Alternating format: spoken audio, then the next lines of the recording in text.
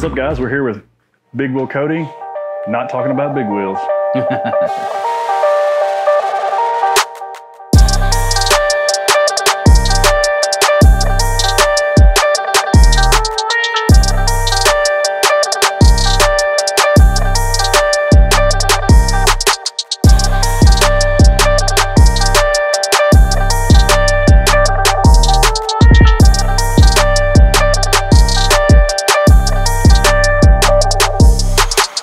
How are you, dude? Oh, it's hot. It's pretty warm out here in East Texas. It's toasty. Yeah.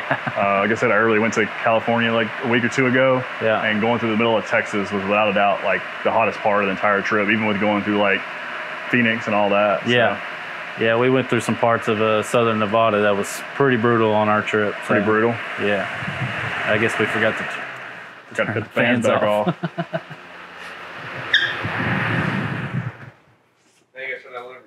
No, we're just going to go with it. People will deal with some shitty audio. They're going to complain regardless. You guys just finished a big trip, right? Yeah, man. We left Texas. We went to the Pacific Northwest. So we went through, New Mexico, Monument Valley, went through Zion National Park, kicked over, did a little bit of Area 51. Okay, yeah. And jumped over to Mammoth Lakes, and then we crossed the Sierras over Sonora Pass into San Francisco, hit the coast from there, rode all the way up the coast till we got pushed inland, midway up Oregon coast. Okay. And got pushed inland for some bad weather, Yeah. And then so we rode I believe it's the Columbia River that splits Oregon and Washington, and jumped over. Went north from there and crossed over into Idaho at Post Falls. Didn't want to go there. And for yeah, beautiful area, man. Northern Idaho is spectacular. Probably some of the best riding I've ever done. Okay. We crossed, we kind of zigzagged from Montana back into Idaho. We went to Missoula and just kind of, I can't remember if it's Highway 12 or Highway 14, whatever. It's amazing. If you've never done it, it's like I said, hands down the best road I've ever rode. Okay. Even though it was raining, even though it was 40 degrees, it was amazing. I mean, if you enjoy a road in those conditions, it's a good road. Yeah, exactly. Like I stopped in one town. I was the only idiot that didn't have a rain suit, so stopped in a town and dried all my clothes, and while they was eating lunch and just jumped back on it and kept going, man. And we rode all the way down to Boise. Okay. And that's where we split off with other guys and just started heading home, Yeah, y'all did 92 above, like, Black Canyon of the Gunnison, too, right? Yeah, yeah. On the back. That's one of my, I don't know, that's definitely one of my, like, top 5 roads. Like Grand Mesa down to Gunnison. Yeah, that was a really cool road, too, man. Yeah. So that's probably, a third of that trip is probably most people's, like, normal trip or whatever. How many miles did you wind up with? We ended up... everybody kind of had a little bit different on their speedometer or odometer when we got home, but mine was right around 5,700. Okay. So a lot. Yeah, it was a lot. And we was gone for 16 days. 16 days? Yeah. All on this thing? Yep. And you guys do trips pretty normal. I know like your IG feed is full of like just like trip photos and stuff, right? So this was our 4th year in a row to do a 2-week trip. We started in 19. This kind of the reason I bought this bike was, for the big trip, not to have any worries about, all the problems that come along with big wheels and all that stuff. So, but definitely been a trooper, man. I mean, sitting around 43,000 miles on the bike right now. That's a lot. Since 2019. Yeah, so that's moving. And it's four pretty much 5,000 mile trips, one each year since 19 when it's been coast to coast twice. So how much? I guess you pretty much hit every part of the country, right? Have you done like all 50 states yet, or like? Well, we're close, man. And the cool thing about it is we're close to hitting it with a group. Not just myself or somebody else. It's I think we have a handful of Midwest states. Like Minnesota, Wisconsin, Michigan. Okay. Some of those little states that you got to want to go to. But yeah, a handful of states. I think we're going to probably maybe push to do that at the end of this year or even next year. You get the hometown rally. You're right there. Yeah, you knock them out. that's kind of what I'm trying to push the guys to do. But some of the guys have used up a lot of their vacation already. So understandable. It's a commitment to do trips like that. Like I've done usually just like 5 or 6 day trips. If you're going like half a month, that's legit like time commitment. You've got to plan. Yeah, I mean that's most people's whole time. Whole time 100%. Off. Most people. I guess average probably like 2 weeks or something. Something like that. So they're burning it all up in one big trip. So everything else the rest of the year is kind of weekend stuff or whatever. But yeah, I think we'll eventually probably knock it out next year, and it'll be all lower 48 states with a group of 8. So that'd be pretty cool. Yeah, that's impressive. I think I ride a lot, but I think I'm like mid-30s on the states, and like I definitely haven't, like my trips are usually like 6 days. I'll get like 3,000 to 3,500 miles, nothing like almost 6K and stuff. It's a commitment, man, to do 14 days on the road. I mean, you gotta really want it, and you got to have a job that'll let you too, So you got to have that flexibility. Yeah, you got to have flexibility, and most of us are, in our 30s or late 30s or whatever, and I think we've earned that time with our companies or whatever, so they kind of work with us. And you put yourself in a position where you can do that. Yeah, 100%. Exactly. So we got a solid group. How does that work? Like 16 days on the road? Like, because we did the trip last year we were out for 11 or 12 days.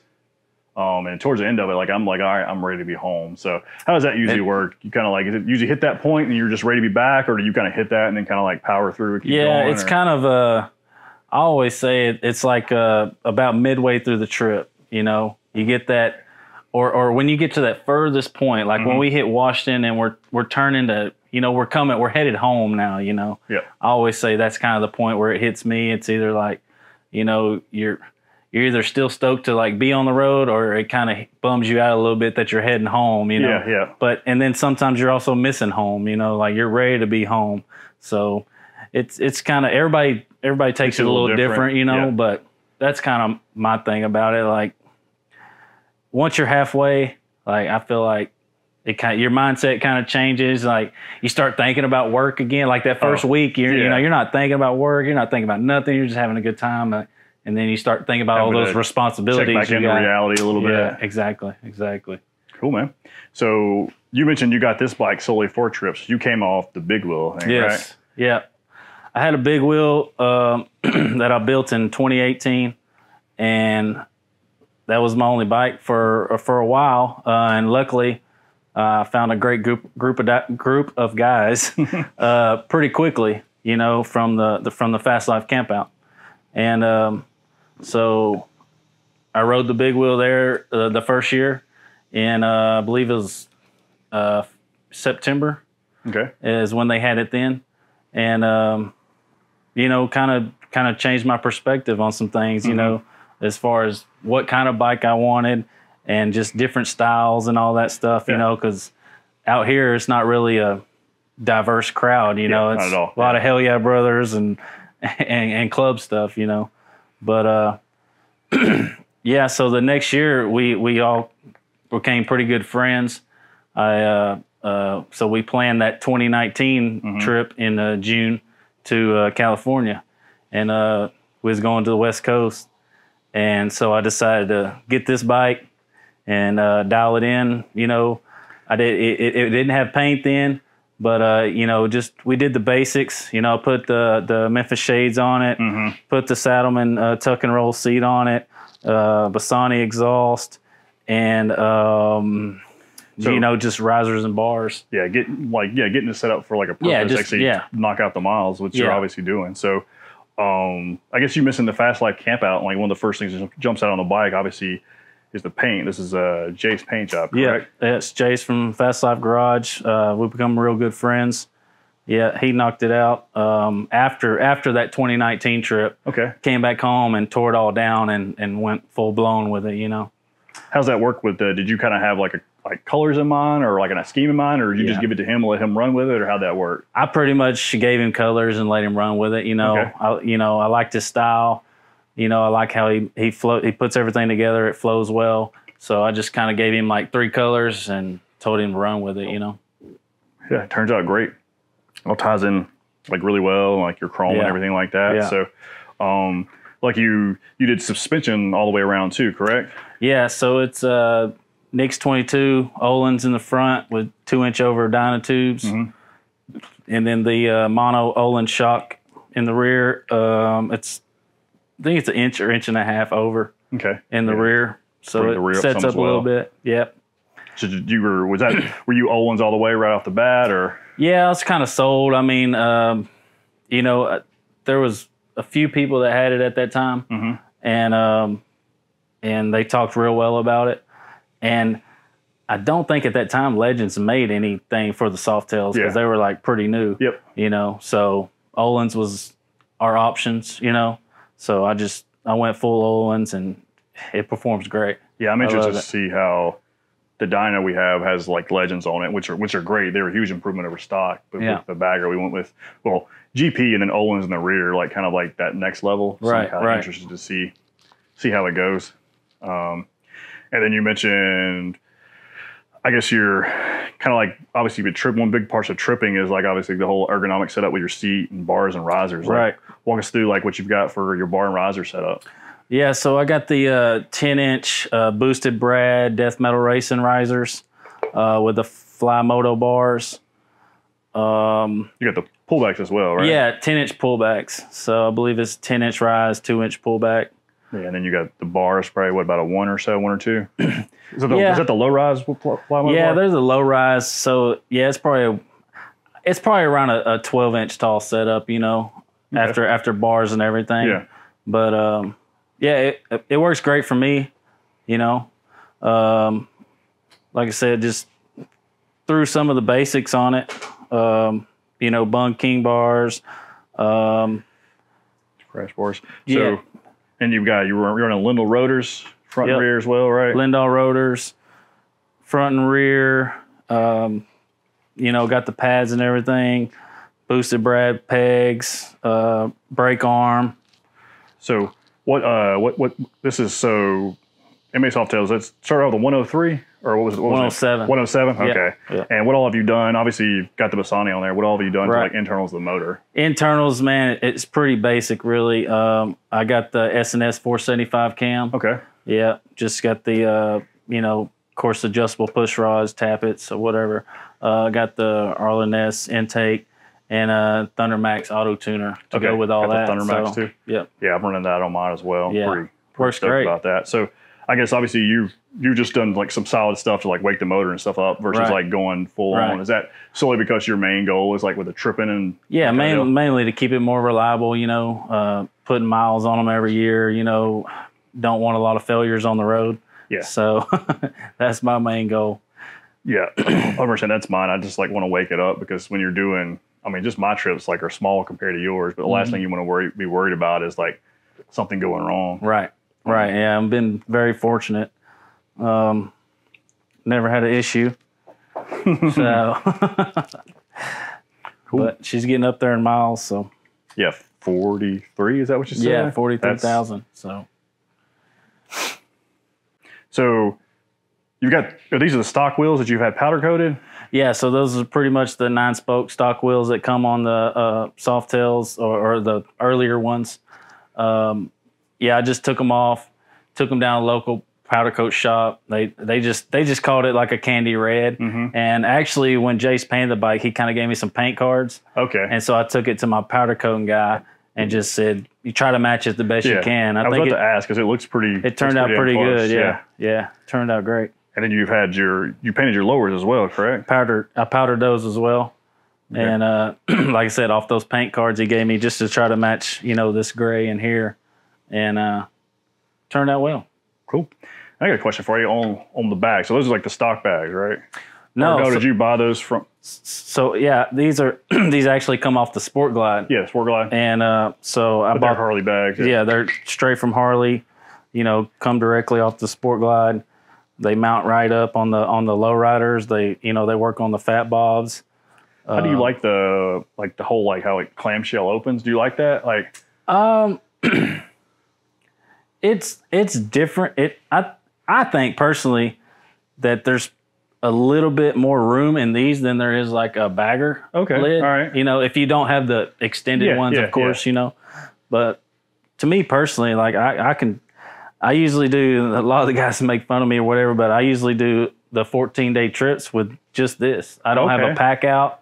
I have nothing. I put a backpack behind the fairing and I just use my bags. You get all your stuff in those and bags? I get all my stuff in there. Yeah, I've never had any experience with those. I just have like the standard like top lid bags with the bagger or whatever now. So I've always wondered how much you're able to get in there compared to like the bagger one. So yeah, and I you know, a lot of people probably know, but this right one is a little bit shorter than the left one because of the exhaust and stuff. But it works out well. And then you mentioned the Memphis Shades fairing. So. Yeah, that's just a Memphis Shades Road Warrior fairing, 15-inch shield, the dark smoke or whatever. Yeah. Did you? Because this isn't the vented one. Did you ever like go vented or consider going vented? I've never tried it. I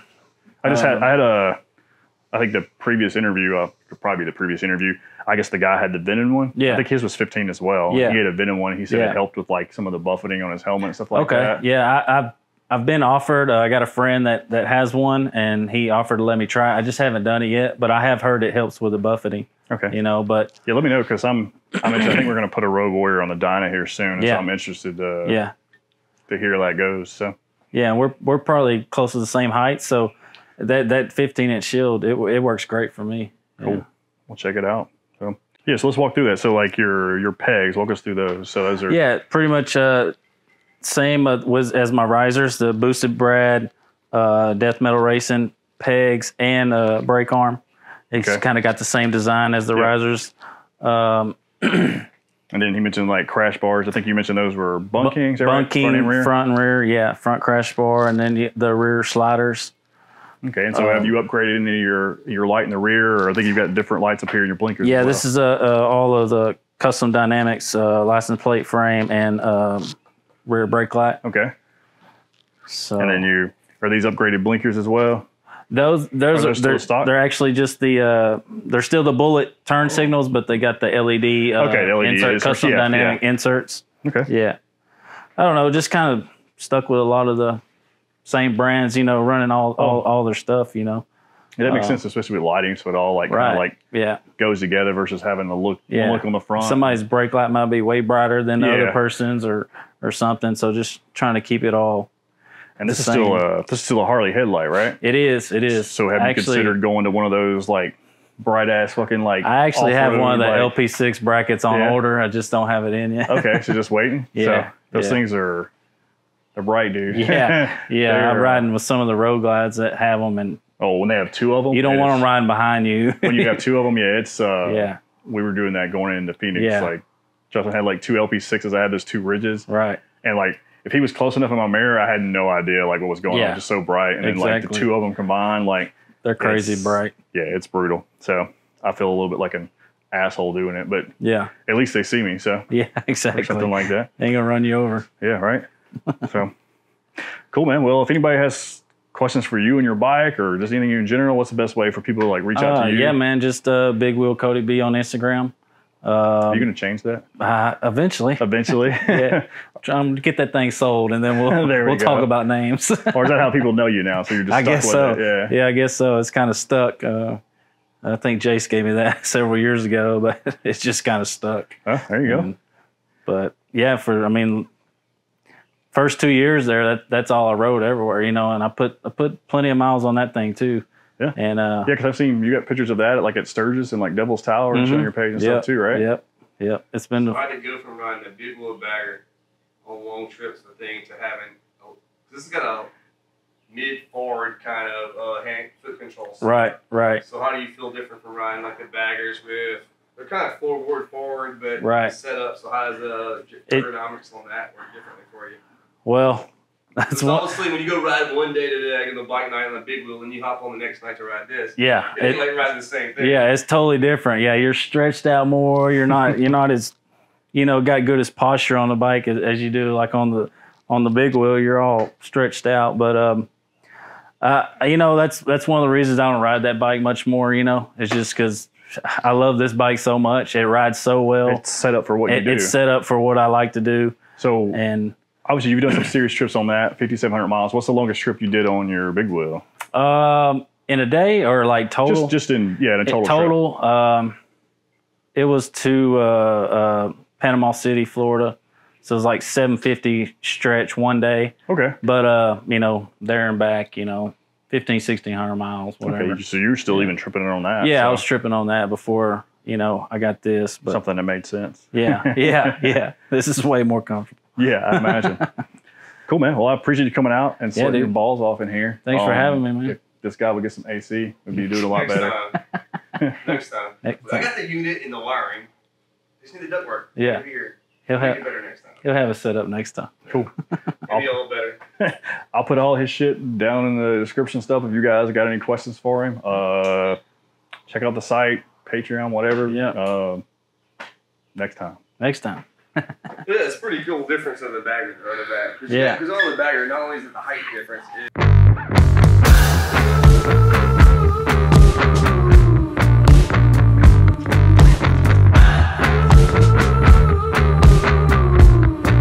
Yeah, and like I said, it's hard to, you know, a lot of those guys you interview and stuff, you got big badass motors. They can talk about all the internals and stuff. I'm like, don't really have that, but you're putting 5,700 miles on. Yeah, exactly, days, exactly. Which is really what it's yeah. about. I don't know, I care more about. But that's one of the big reasons, like this paint. I love this fucking paint, but like, if I did a paint, I wouldn't enjoy riding it on long trips.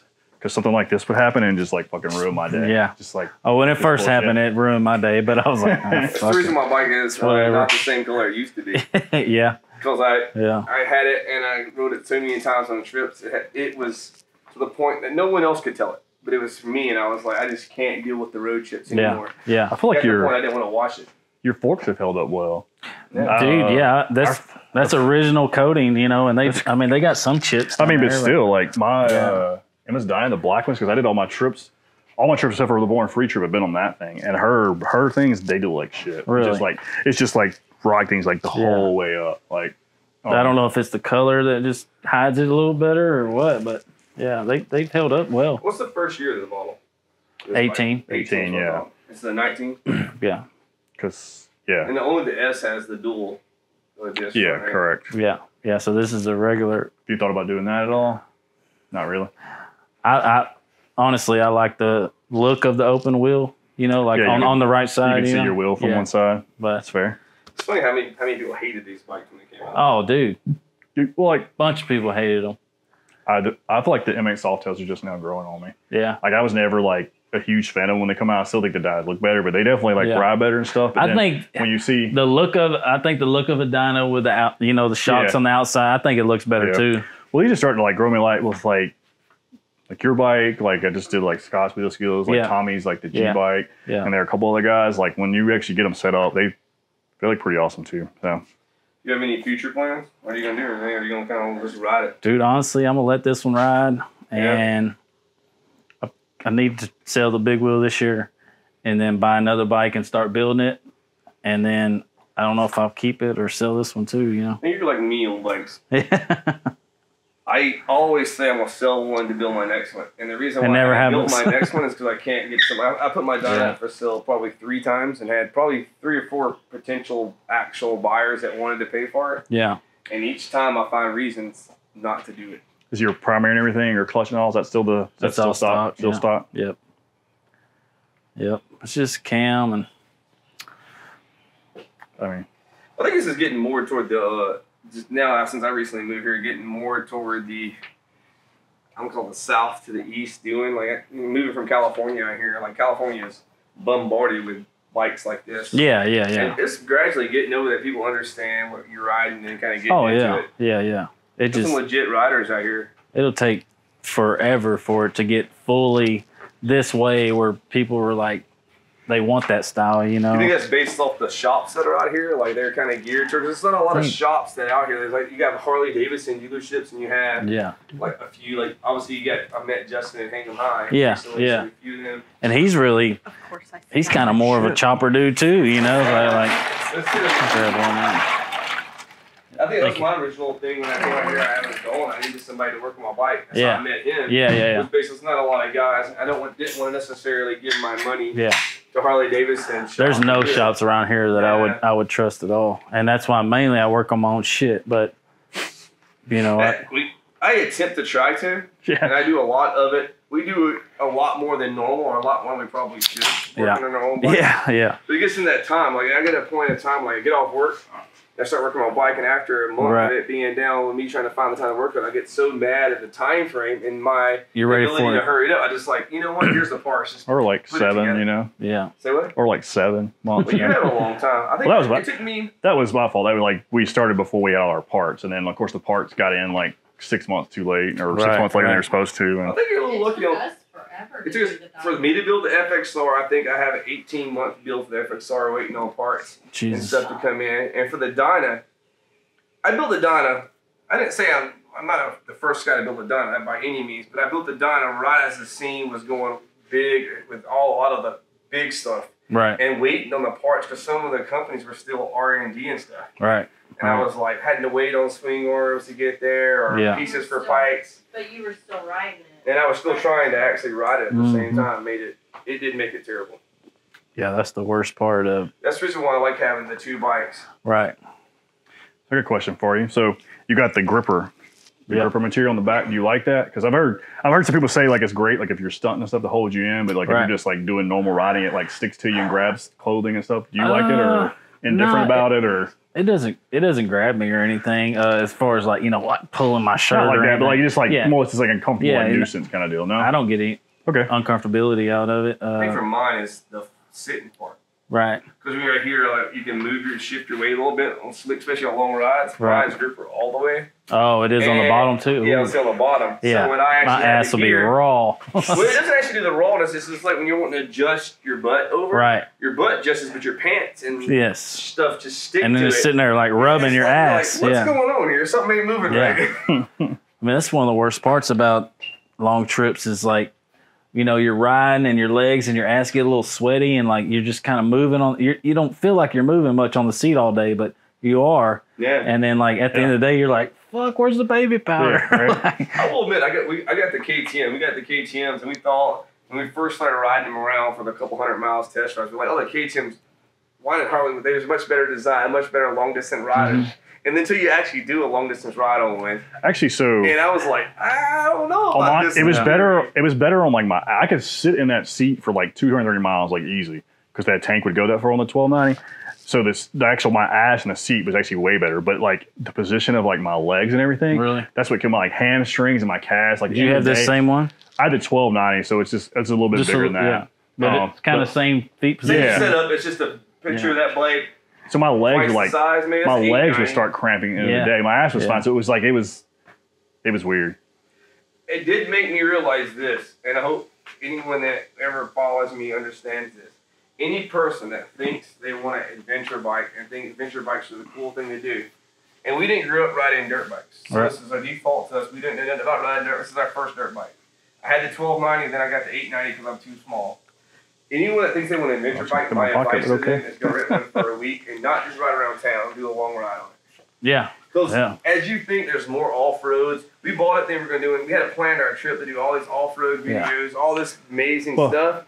90% of our ride, I wish I was on a road bike. Like I was I would have much rather bought a KTM like 500 EXE or something and hold it in a truck somewhere and did like some back roads adventure that way. So I think that's part of the trip thing. Because when I was at home in Nashville, I had a buddy I'd follow around and we'd do like stupid like single track shit. He was like a little Tanneray and like I couldn't keep up with him, but I can do all this stuff on the 1290, even though I didn't have like really any dirt bike experience. But when you get on a trip, like we left, like he said he came to Nashville, we left Nashville when you were up in freaking Wyoming, and you're like 13 miles down this like random like a dirt road / like double track or whatever you want to call it. It takes so long though. And while you're out there, and then like if you mess up out there, like if you mess up on a Harley, you're just on the side of the road like fucking hitchhiking or trying to like call a tow truck or something. You get in the middle of nowhere and break your leg or something. Yeah, you're just there. You're like So and some of the places we were at, we didn't do service. And like I said earlier, we're not experienced dirt bike riders. So you add all that weight on the back of it, and you're trying to get fit photos of going in and out of ditches, trying to jump a bike that weighs 500 times more than a dirt bike. I was like, my butt should probably go back to a Harley. I don't know what I'm doing. And like the people that do the long off-road trips on those type of bikes, they have to take months off because it takes so long to go 200 miles off road. But some of them ride them like they're like bicycles. Like there's a couple of guys we follow. I remember named Chris Birch and it's like I think my Aaron. Those guys aren't like they are like legit. Like they make them look like they're little bicycles. Yeah, but they're not. They're excellent riders. They're not doing trips like we were. They were like freaking like 4 days away from where they live. They're just going out with like nothing and like treat. And those guys are. Those are like professional riders. Right. Like, that's a different level. So like I'm not gonna pretend to like even be close to that kind of stuff. So we get addictions. I think the Softail is a great. I'll roll it out there for some photos.